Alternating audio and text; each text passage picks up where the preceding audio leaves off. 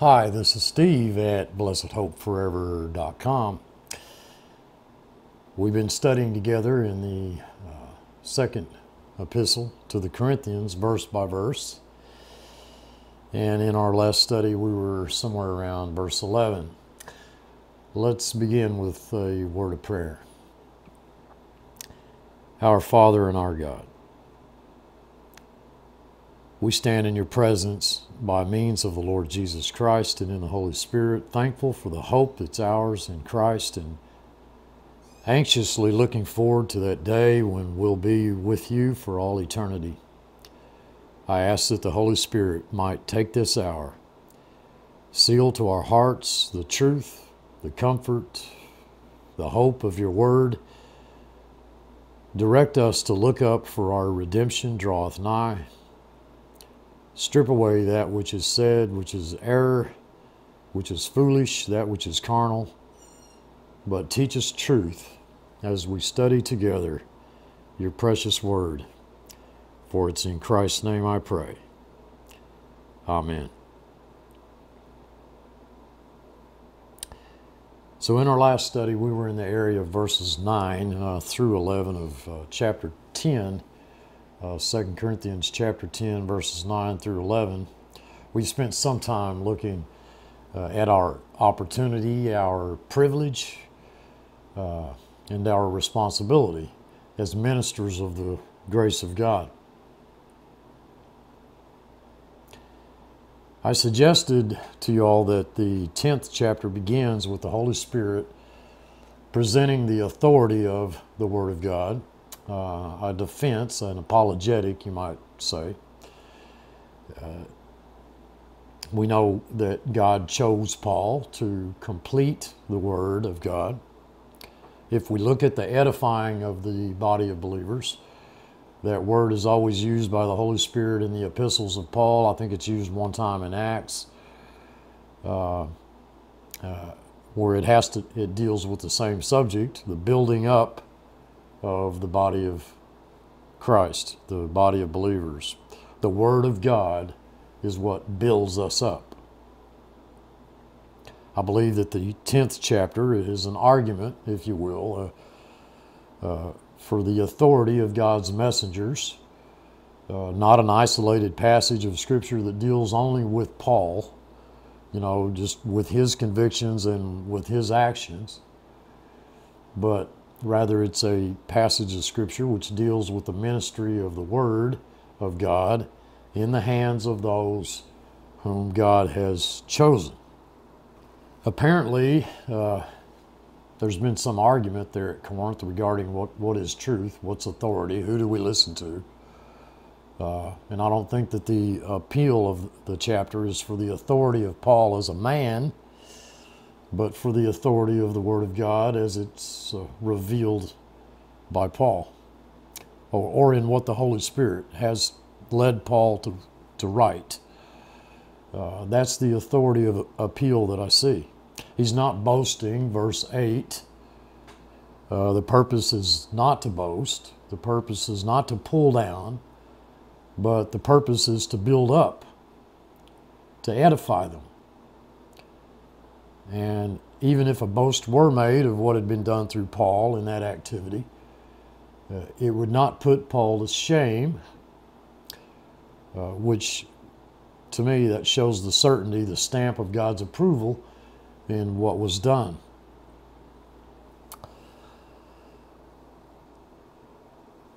As we've gone down through the text, Paul tells us through the inspiration of the Holy Spirit that he would be the same in person that he was in the letter.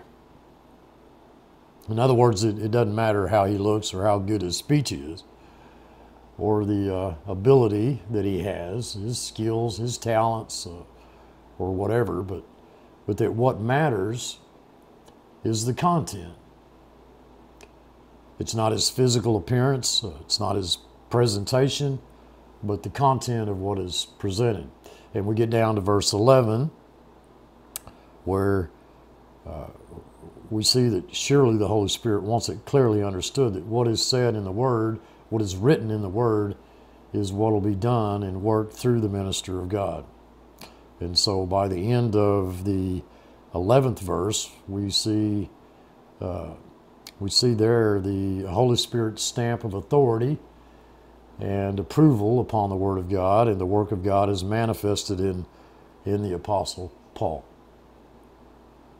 And of course, the application is to the administration of the Word of God by any of us who are members of the body of Christ.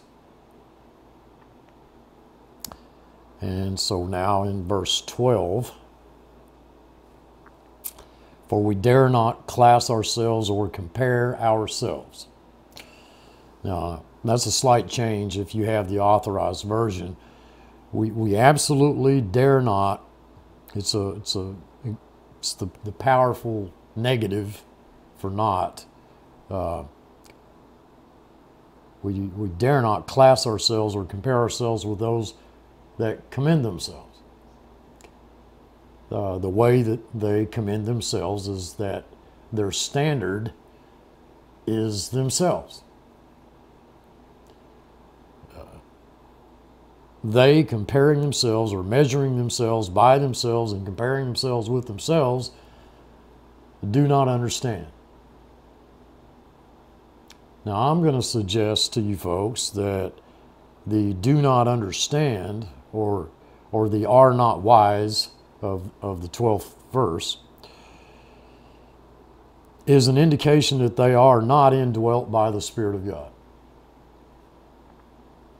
And that the wisdom or the understanding that's suggested in the 12th verse is not it's not a PhD from Dallas Theological Seminary or some doctrinal level of education from some university, but rather it's an indication of the understanding that comes by the inspiration of God, by the indwelling of the Holy Spirit, and the new nature that we have in Christ Jesus.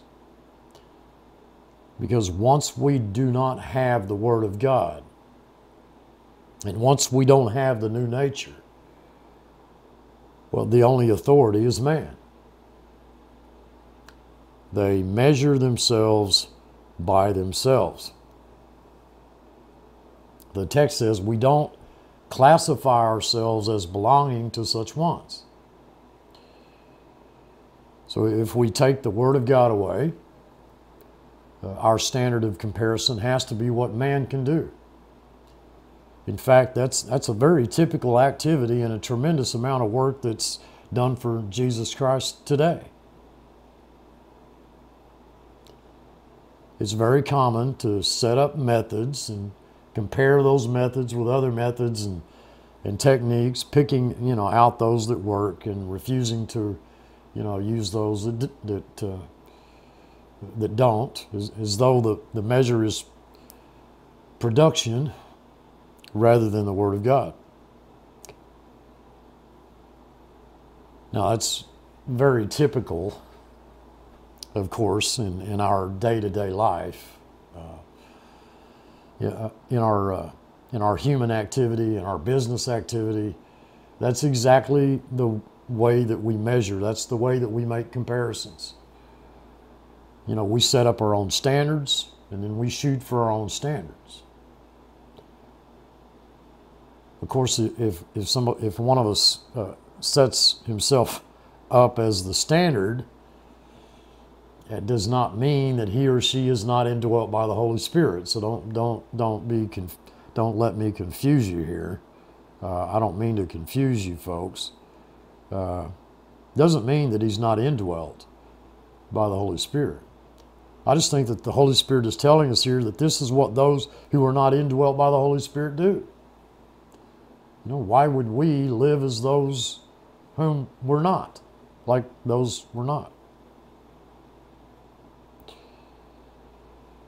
That's not who we are. Man sets himself up as the standard, or he sets another person up as the standard.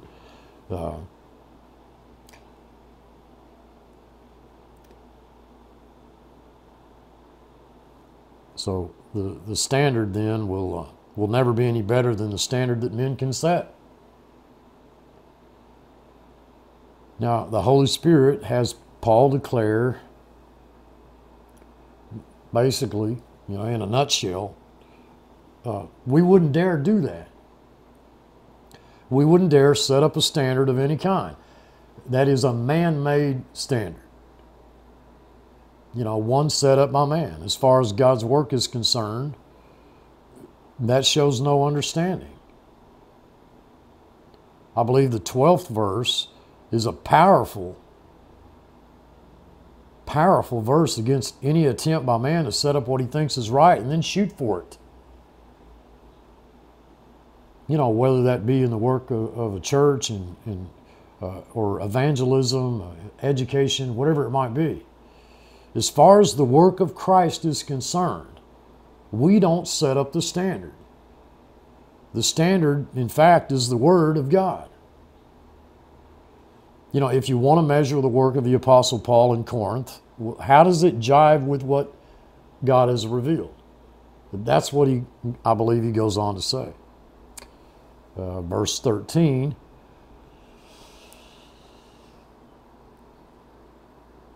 But we will not boast of things without our measure. Will not boast of things without our measure. The word "our" there is italicized. Ain't there in the original text. It was added by the translators. I think the verse says, "Will not boast about things which cannot be measured." Not of things without our measure. But in fact, we're not going to boast of things that cannot be measured. The inference, I believe, is very clear that if man sets up the standard, you have no ability to measure.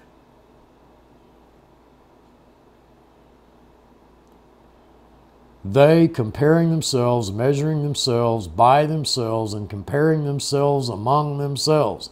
That is exactly what man does. We set the standard by which we compare ourselves with ourselves. And boy, are we good at it. Too good at it. But it's not wise. It isn't wise. The church is not, folks, the church is not the U.S. Bureau of Standards. Where your yardstick and my yardstick can be measured against a common standard yardstick that's better than either yours or mine. I think that's what the Holy Spirit is saying. If you and I set up the standard, if we're the very ones that set up the standard and then we work for it, well, there's stupidity in this activity. But we also have the mind of Christ, so we're not going to do that. We're not going to do that. We're not going to boast about things that can't be measured. When a company, any company, I guess you'd say probably just about any company, when they make a product, when the company that makes the product also makes the standard that measures the product, you got a problem. You have what do they call that? Circular reasoning. It can't be done. These are things that cannot be measured, but according to the standard that God has set up, and it's a standard that He's distributed to us, and even to you through us. It came even to you, says the text. We know what the standard is. God has given it. He's revealed it in His Word. He's revealed it through His apostles. And once His Word is complete, we have a standard set up by God, not one set up by ourselves. We do not stretch ourselves beyond. That is, we do not go beyond that standard which God has set. You know, as though we had something that you didn't have, that we're superior to you or different from you. For we have even come to you in the gospel of Jesus Christ.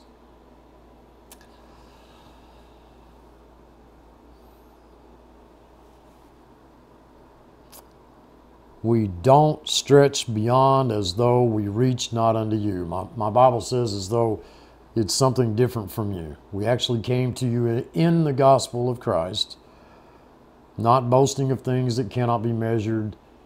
And particularly I'm speaking of other men's work. You know, how do you measure what they did? If it is not, folks, if it is not based on this book,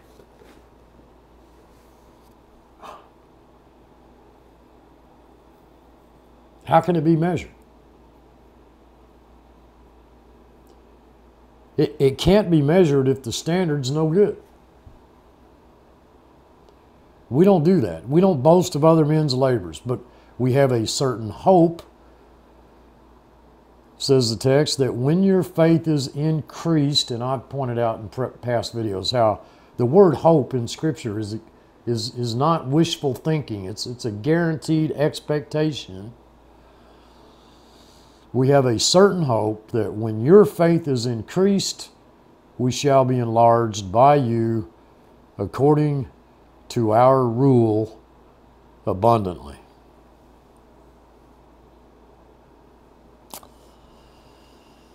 Now, I'm only going to suggest to you what I think that verse means. It seems to me that God is saying that His operation, the way God's grace is administered, is from faith to faith. You know, we saw that when we studied through Romans, that God is going to work in your life through somebody else's life, and on and on and on it goes. You know, we're not talking about a thing which cannot be measured. That is the product of other men's work. But we have a certain hope that when your faith is increased,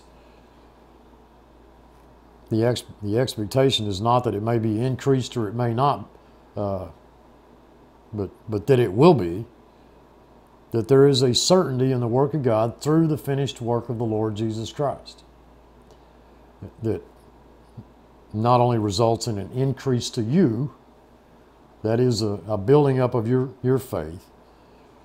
The word edification that we had in verse 8, but the output of that is that it goes beyond you, and then it's measured by the canon that God has set up, by the rule that God has set up, that from you then this good news will flow out into other regions and to others.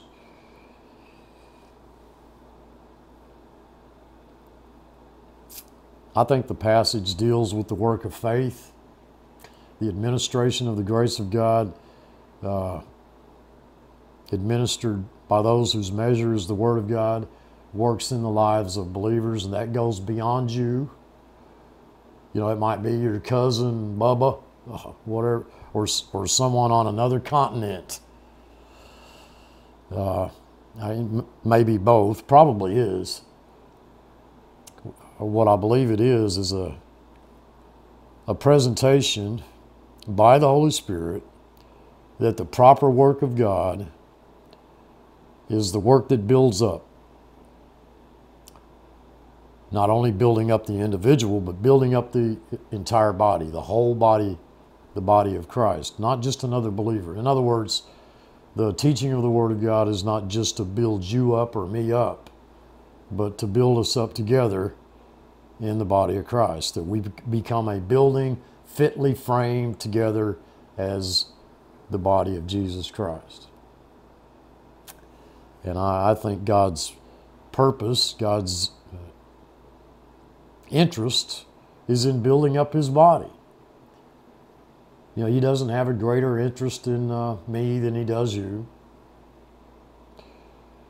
or vice versa. Doesn't have a greater interest in you than he has in another class of people someplace else. It would seem to me that the building up is not only the individual, but maybe even primarily the body of Christ. The verse stresses to me that God's concern is not just me, but the whole body of Christ. I think the Holy Spirit is saying here that what men are talking about when they come to discuss the production, the development, the great things that are being done in the name of Christ, since they have no standard, if they don't use the Word of God other than a man-made standard, these are things, folks, that are impossible to measure. Here's some pastor telling me, just how much the Lord has blessed his ministry or his church and how God's working in his church. And I say, boy, that's just wonderful. I think that's marvelous. How do you measure that? Well, we burned the mortgage. We put asphalt on the parking lot, or our subscribers has doubled in the last 4 years, and or our offerings are up, or or whatever. And I reckon I could go on listing a few other standards. Maybe you get the point. And I guess what I saw in this passage is that if we use that kind of criteria, we can't measure it.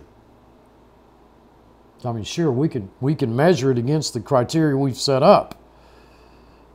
How do I measure another man's labor? I don't know his heart. God looks on the heart. I don't.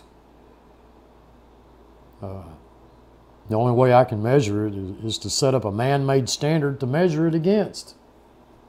Probably my own heart, which I don't even know all that well. And I think that maybe if I look at that man's work in the light of the Word of God, I can see it to be without content.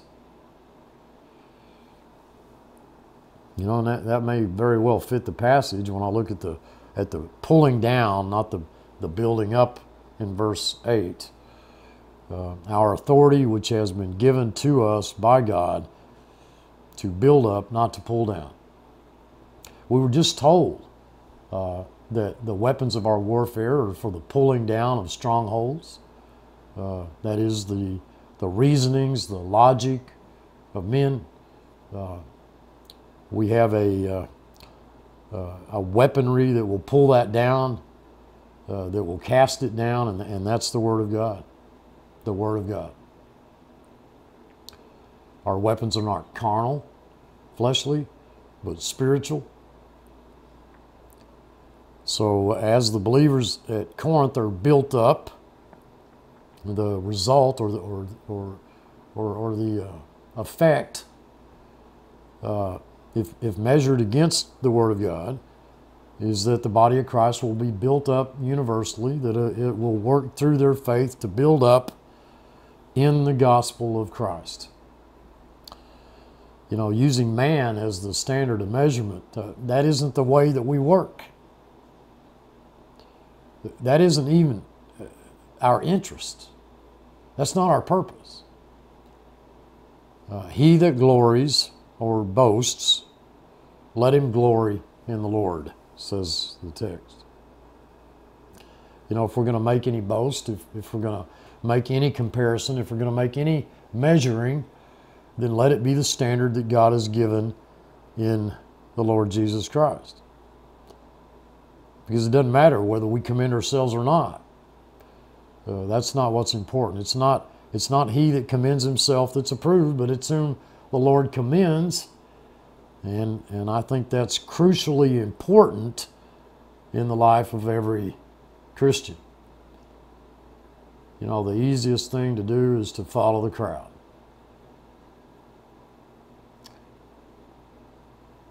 Dearly beloved, Christ paid my debt. We sing it. Jesus paid it all. But it seems to me the supremely important consideration of Scripture is that I do not have a zero balance on my ledger sheet. I have a credit balance, which is the righteousness of Jesus Christ. You know, if all I have is a zero balance, I'm in deep trouble. Because there might be another debit or another credit. At least today, the popular position appears to be that there's like this barrel full of money, and every time I get a negative balance, well, I just pull out a little bit more and I bring it down to zero. But the beautiful good news of the gospel is that God has credited to my account the very righteousness of Jesus Christ.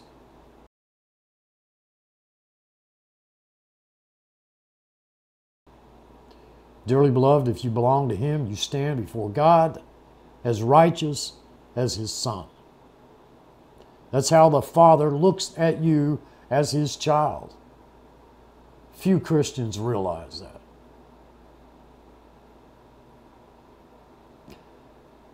And that righteousness, I can't use it up. I never can use it up. And I suddenly realized that the sin question is settled once and for all. It's not a matter of getting sins forgiven over and over and over and over and over and over again. God, how horrible that must be to be a Christian and think that you have to do that. The sin issue is settled forever in the life of the Christian. And I have a subtle stability before God.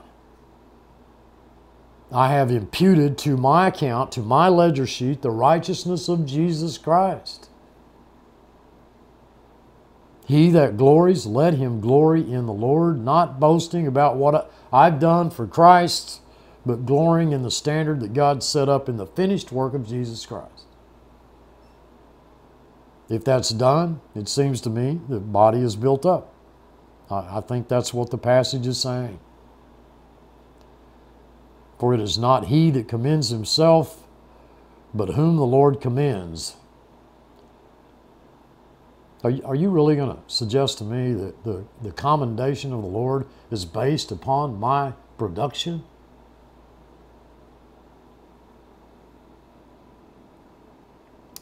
What I want you to get out of this passage is the authority of the Word of God and the authority of those who minister it correctly.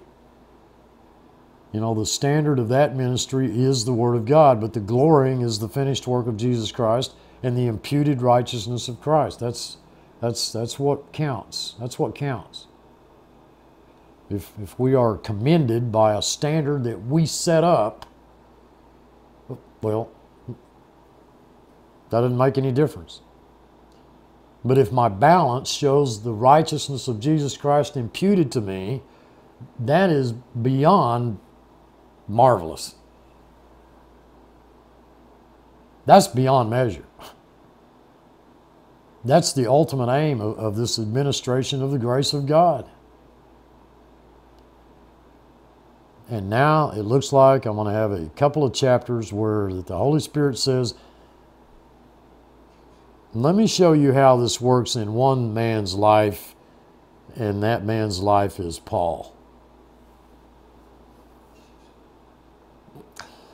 You know, if you're looking for some indication of the inspiration of Scripture, read the next several chapters, because it's contrary to everything that we know about Paul. That he'd want to write those next two chapters. The Greek word commend there is really interesting in this context. It's really a compound Greek word that means to stand with. So you could translate commend, it's not he who stands with himself, but rather the one whom the Lord is standing with. Not the one who stands with the Lord, but the one whom the Lord stands with. That's a tremendous difference. Now, I don't want to put words in God's mouth, but the grand announcement of the gospel, you'll see it in the 17th verse of Philemon. You receive him as myself, says Paul. That's what Jesus Christ says to God in my place, the one the Lord stands with. Note how the Holy Spirit puts things first for emphasis. The Greek language naturally does that. It's the language God chose for the New Testament, Koine Greek. And the first thing he put was receive him as myself. And oh, incidentally, if he owes you anything, I'll pay it. You see the order there? It's beautiful.